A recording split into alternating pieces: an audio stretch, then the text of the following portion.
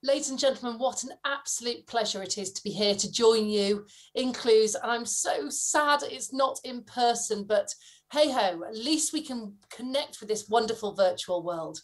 So for 17 years, I served in the Royal Air Force and I flew this mighty aircraft, the Tornado GR4. I absolutely loved the job. I loved the fact that it was challenging. Every single day that you go to work, you do something different.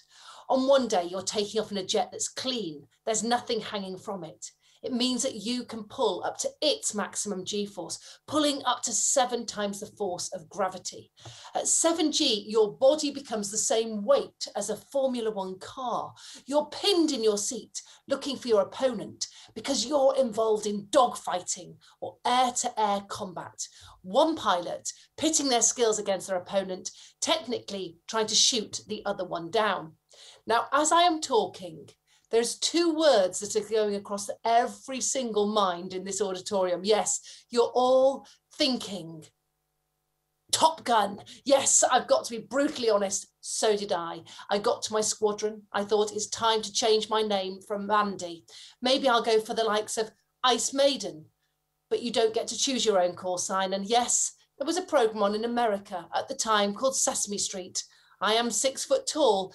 And so my call sign became Big Bird. Hey ho, we cannot have everything. But this is really where my heart lay, taking off in a £35 million jet, flying off through the wonderful valleys of our Lake District. We head down into Wales and we look up onto the hills. We see somebody walking and we know that they are enjoying the peace and quiet of the countryside. And you think, aha. They cannot hear or see me yet, but I can see them. Your hands migrate to your throttles and you get an overwhelming urge to suddenly ram them into full reheat. You're thrust back into your seat as you accelerate to just under 600 miles an hour. And at that critical stage of flying, one wrong move, it will all go horribly wrong. So what do? You go back to your basics. You remember what is truly important in life. You turn the jet on its side and give a very casual and jaunty wave out the top of your canopy, as I did on this occasion, only to be caught on camera. No sooner had I landed, I was being summoned into my boss's office, who simply asked the question, Mandy, have you been waving at the sponsors again, also known as taxpayers? I said, I have, sir. And he said, well, I love this photo. Get it out there on the wall. Now, I'm often asked how I got into this. Well, we all need role models, and mine came in the form of my grandpa. He was a Second World War fighter pilot, and it was through his stories, through his guidance, that I started to experience this passion towards aviation.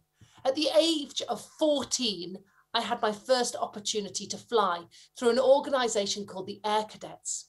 I joined, I flew, and I fell in love with it. Suddenly, I had a purpose and I had direction. I set my sights on becoming one of the very first female fast jet pilots. But I'll be honest, there was going to be quite a few obstacles in my way. Firstly, women weren't allowed to be pilots in the Air Force. And then secondly, when they did change the rules, I went on and I failed all of the aptitude tests, all the computer-based tests to be a pilot. I took them twice and I failed them twice. It was only through others believing in me and the fact the Air Force decided to take me on as a test case that I got my opportunity to pursue my dreams. I ended up getting all the way through to advanced flying training, flying this aircraft, the Hawk, based in Wales. Oh, it was an incredible aircraft to fly and I was loving it. And then I hit a stumbling block. I failed a flight. I was just 3 trips away from graduating, from gaining my RAF wings, my brevet. I failed a flight. I took it again, I failed it again. And suddenly I am in a spiral of loss of confidence. I'm put up for something called a chop ride. If you don't pass this flight, you will find yourself leaving the Air Force. Let me tell you about the trip I'd failed. I'd learned how to fly, maneuver at low level. I'd learned bombing, strafing, close formation. And we were putting all these skills together in something called tactical or battle. And it's when 2 aeroplanes head off at very low level. You're sticking with your wingman at all times because there's an enemy airborne trying to get behind you into your 6 o'clock to simulate shooting you down with a missile. and you have one blind spot when you're flying. It's directly behind you. You can't physically see into that space. So if you're an individual, you're guaranteed to fail. And as today is all about togetherness, then absolutely this was essential for us, because without your trusted wingman, you would not have that set of eyes, being able to see 360 around you. Much like we all need trusted advisors, colleagues, friends to help us in our journeys. Now, I was pretty good at most of it apart from the turns. And as you're coming up to a turn, both aeroplanes need to pull up.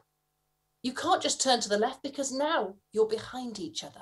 You need to pull up, cross at a perpendicular angle. And when you roll out, you're in perfect formation, except for me, because that's what I was failing. Every night, I could feel the stress building. I would go up to my room. I would sit there, get my cardboard cockpit out and sit with it surrounding me on the bed. I'd flick switches, make radio calls and answer my own radio calls. And on this occasion, there was a knock on my door. It was one of my course mates. He was Rob. He'd been with me from the very start of flying training. And he said, Mandy, we have decided we are taking you out this evening. Now, my stress bucket was overflowing. I was not sleeping. I was not eating. I had skin rashes. But these were the days before we talked about mental health and awareness. And I felt I would be exposed. I would, show myself as being vulnerable, weak, if I told anybody. And so when the boys knocked on my door, they said, we're taking you out. I thought, no, that's not a good idea. He said, will you please trust me? Now, when he said that, I thought, what do I have to lose? Anyway, he took me down to the bike sheds. We got onto our bikes. We cycled to the other side of the airfield, where there, waiting in the darkness, were the remaining members of my course, who had been very busy that day, making their bikes look like airplanes. Yes, they'd stuck wings on, and we would now spend the next few hours cycling in battle formation, up and down, 30 degrees left, 60 degrees right. We did all the maneuvers I couldn't grasp in the air on the ground, and suddenly it seemed so easy. I'd had that tunnel vision, fixated on a task in hand, and I kept on doing it in exactly the same way and getting exactly the same results. It's only when somebody else, a great friend, a colleague, suggests a different way of thinking, that cognitive diversity, that suddenly it opens up your thinking. I flew the trip the next day, and at the end, I didn't know if I'd passed, but I opened my canopy. My instructor got out, he descended the steps, and he very casually kissed the floor. I thought, that does not bode well. He is so relieved I've not killed him. He's celebrating the fact he is alive. And he looked at me and he said, what on earth was that? I said, oh, please don't say it. He said, Mandy, you have finally brought your mojo to work. He said, that was brilliant. What has happened? I told him the story about what the guys had done. And he said, wow. I said, I know, it was really funny. He said, it's a bit more than funny. He said, you are in competition. There are limited spaces on the front line to fly the fast jets that were around at the time. And he said, and actually one of your course mates may well have jeopardized his own career advancement to get you through. And when he said that, I have never felt so humbled. I've never felt so part of an incredibly highly performing team, a team that was willing to go the extra mile. There's a reason that team is spelt as it is. It's because together, everyone achieves more. And you might say, well, yes, but apart from in your case, Mandy. But when it was reported up through the chain of command, our squadron commander was blown away by the camaraderie. He has the ability to keep somebody on as an instructor, a creamy they're called, where they take the top layer off and they stay as instructors. And it meant my entire course graduated onto our aircraft types of choice. Mine was to fly this, the mighty Tornado GR4 on the front line. I was posted to 2 Squadron, one of the oldest fixed wing squadrons in the Air Force. And within a matter of weeks, I found myself flying on operations over Iraq. We were defending the no-fly zone at the time over southern Iraq, and I was with the most incredible team of individuals. I say individuals, but when you come together and you have that harmony in your team, you're no longer forming, norming, you are truly performing. There are 63 trades within the Air Force, and we always talk about pilots, but we need every single one of those trades to be working as cogs in a big machine to actually even get an aircraft airborne. The trust that I had in my team was second to none.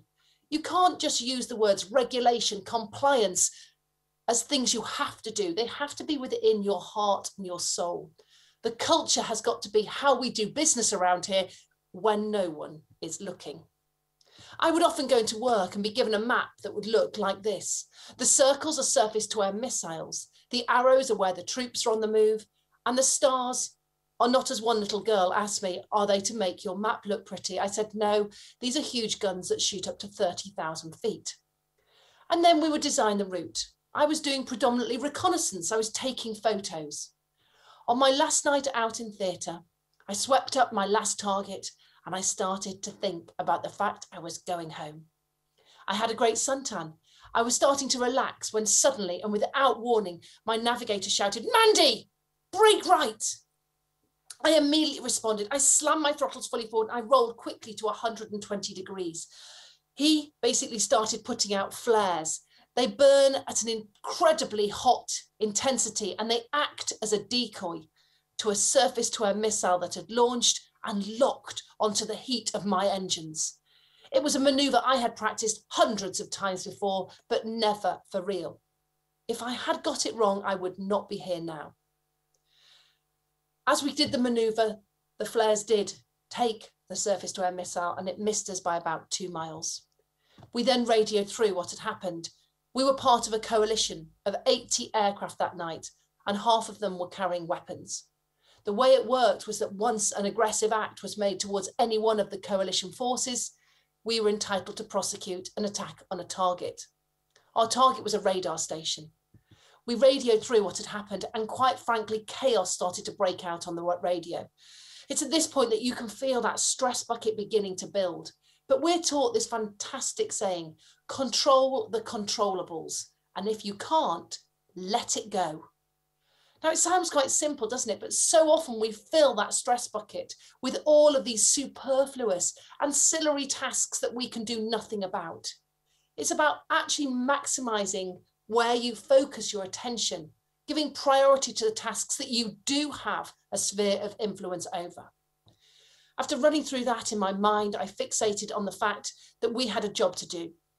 We had just been shot at. Our target, we had exactly enough fuel to get there, but not an ounce more. There was an airborne tanker, an air-to-air refueling tanker airborne in Saudi Arabia. And so after consultation with my team, we decided to head to the tanker to get more fuel. As we got there, I realized it wasn't the British tanker I was expecting. It was an American tanker, one of which I was not cleared to tank from. After much consultation, I had a go. I wasn't successful. I had another go. I still wasn't successful. And I started to think, this is it. This is why perhaps you failed the tests in the first place. But with all that doubt going through my mind, and after incredible encouragement, my team went back over the border. I, however, decided that I had a team that were way more qualified, experienced. And so, although I was leading my first ever combat mission that night, there were others that could do the job much better than myself. My boss and my number 3 went back into Iraq. They located the target and they destroyed it. I landed back at base feeling, if I'm brutally honest, like a failure. The first thing that happened was that my navigator said, "Mandy, that was a really good call." Sometimes we try to push ourselves, but it's about working out where your limit is and where you sit within your team.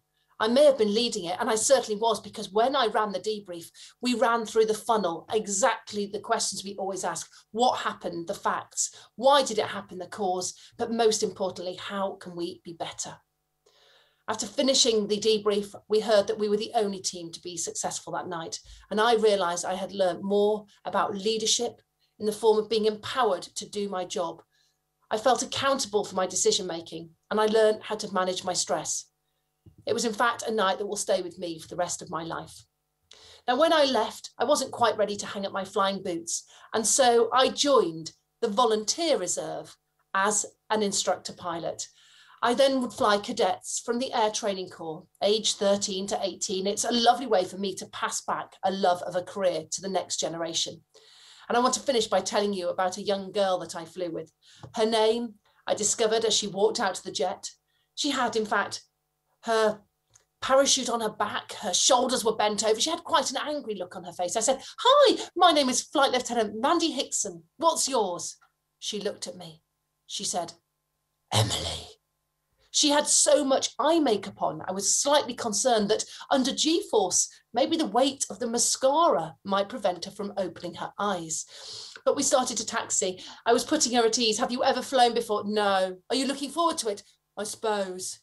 We got airborne and it was a perfect day. Pilot's paradise. We started to fly up, down, left and right. I gave her control and she was brilliant. She was a natural. We did some turns, 30 degrees initially. Most cadets go up and down by 200 or 300 feet, but not Emily. She rolled in and she went round on the rails.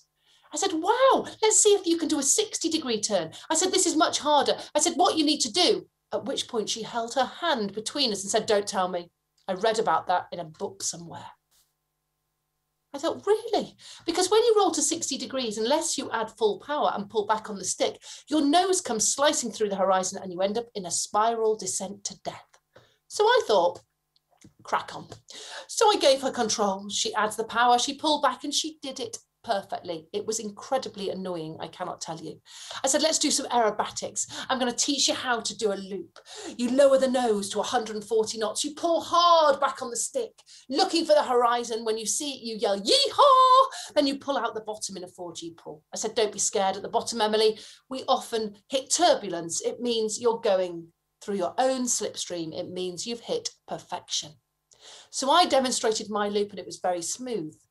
There was no shaking. I gave her control. "I have control, ma'am." She lowers the nose, pushes, pulls. We go through the horizon. She pulls out the bottom and the whole aeroplane shook violently. She looked across at me with suddenly the most radiant smile on her face. And that smile said to me, "I'm better than you." And I thought, I'm going to crush you. I'm sorry, motivate you to be the very best version. No, I'll be honest, I wanted to break her just a little bit.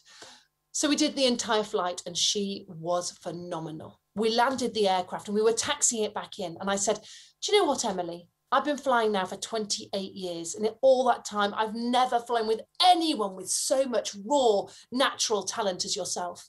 And do you know what she said? "I bet you say that to everyone."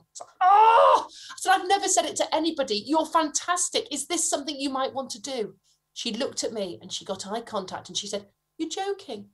She said, "This is all I have ever wanted to do. I just never thought I was going to be very good at it. And I decided not to try because if you try really hard and then you fail, what can you blame it on?"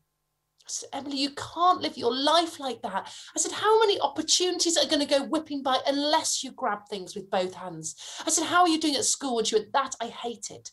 I said, "That enables this and you are brilliant." I saw her a year later. She walked past me in the corridor and she said, "Bet you don't remember me." I thought, well, I better do because I was using her then in my speech. I said, "Emily, isn't it?" She said, "Ma'am, I'm so pleased you're here. I've got all my exams and I want to be a pilot just like you." I said at the beginning, we all need role models. Mine was my grandpa, but we can't be what we can't see. And it was at that point I decided to change my future flight path by working together with schools and businesses to share my story, to encourage other people to think big dreams.